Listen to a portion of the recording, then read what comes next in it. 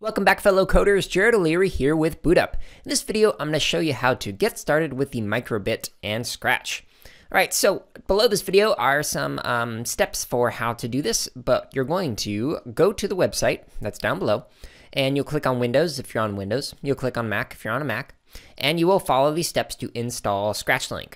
Once you do that, it's going to open up a program for you. Whenever you click on the ScratchLink button, like this one, there's my dog in the background, one of them at least. And then I would recommend having an adult in the room. Follow these steps on here. You only have to do this thing once to install. So just do it once on each one of the microbits and then you're good to go.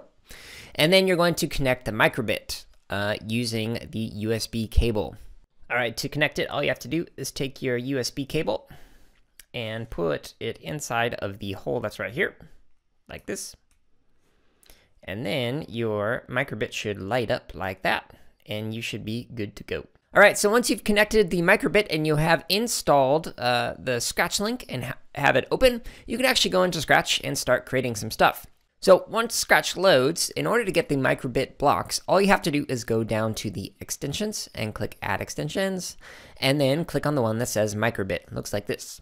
And when you click on it, it's going to look for your device. And once it finds the device, all you have to do is click the button that says connect, and then it'll connect to your microbit, and then you can go to the editor and start using all of these new blocks. So now anything that you do, like with the display, when you actually click on this and run it, you should now see a heart that actually appears on your microbit connected to your computer. And now that you have all these new blocks in Scratch, now you can actually create something interesting.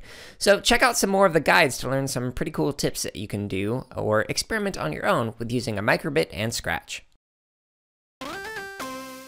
Hey everyone, if you're watching this on YouTube, go ahead and like, comment, and subscribe. If you're not watching us on YouTube, you can find us on that platform as well as other social media outlets by searching for BootUp PD. And if you're looking for more free lessons, projects, and resources for teachers and students, visit us at bootuppd.org, where you can also learn about our high-quality professional development.